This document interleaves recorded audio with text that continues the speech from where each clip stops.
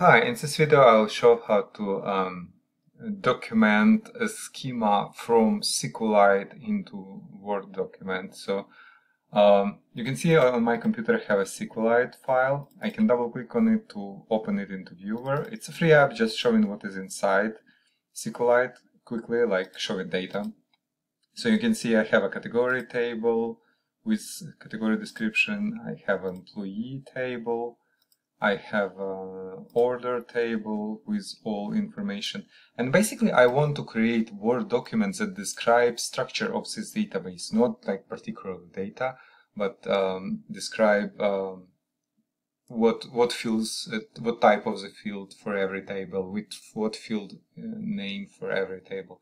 So in order to do this, I will use application from my website. And this is my website. I will leave a link on this site into the description. To find app, I will click on search and type Sqlite, and I need this Sqlite schema, and click on it. Then scroll down to Sqlite to Word, and click on download button to start downloading process. I'll be recording more videos on Sqlite conversions and different converters to and from Sqlite. So if you're interested, please consider subscribing to my channel. Basically, we are waiting for archive to be downloaded from Google Cloud. It's a relatively small archive, it's 6 MB, and you can see it's already downloaded. I will click on downloaded archive to open it. Then double click on the side archive and click more info on this screen. I'm getting this screen from Windows because I'm not a registered publisher with Microsoft. You can see publisher unknown.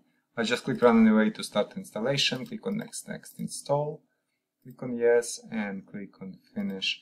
And you can see app has been installed on my computer. I have a new shortcut. It's called Sqlite Schema to Word. Let's close it, close this and this. And double click on shortcut to launch app. Now conversion is 3 steps process. In step 1, we will select SQL file. We can select multiple files. If we want to have all schema of this from these files will be in our Word document, I can select like all files into folder and convert them.